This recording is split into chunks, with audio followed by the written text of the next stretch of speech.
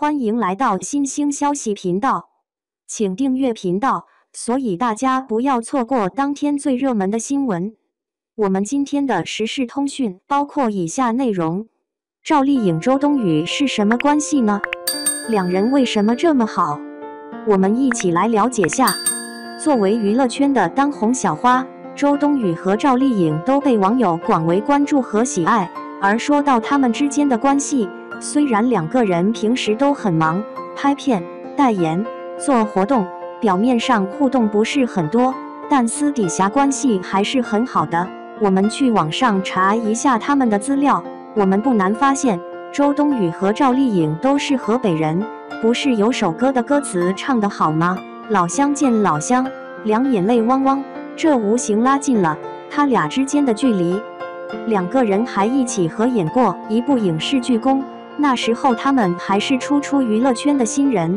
在这部电影中，两人从相爱到相杀，在这部剧中还有很多的对手戏。那个时候应该是这两位年龄相仿，女生之间友谊的开始。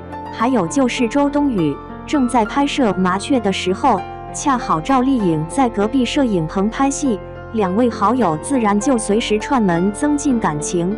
周冬雨和赵丽颖两人还都是吃货，两人经常在下了戏之后一起结伴吃东西。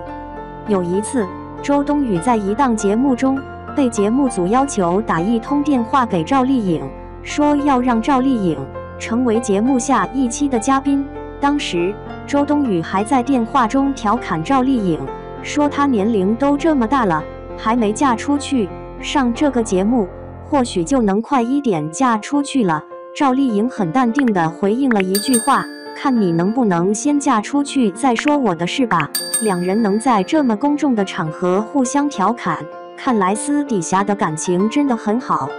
由此可见，两个人的关系还真不一般。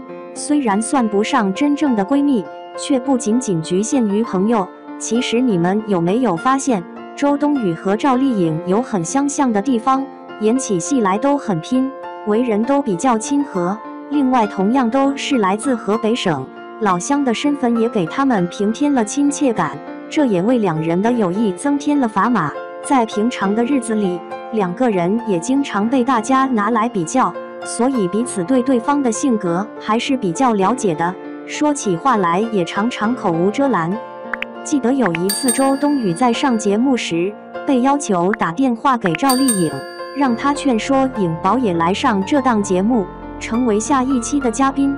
周冬雨就在电话里怂恿对方说：“你来吧，年龄这么大也没嫁出去，说不定一来就能借这个节目嫁人了。”而聪明的颖宝并不生气，反应很快的回怼说：“先看看你吧，你能嫁出去再说我。”我想当时电视机前的观众看到这一幕，肯定也是笑喷了。试想，如果两人关系一般的话，这样互动一定会很尴尬的。但是他们都很淡定，所以这也看出来关系是很好的。不得不说的是，周冬雨和赵丽颖也都很聪明，算得上高情商吧？你说呢？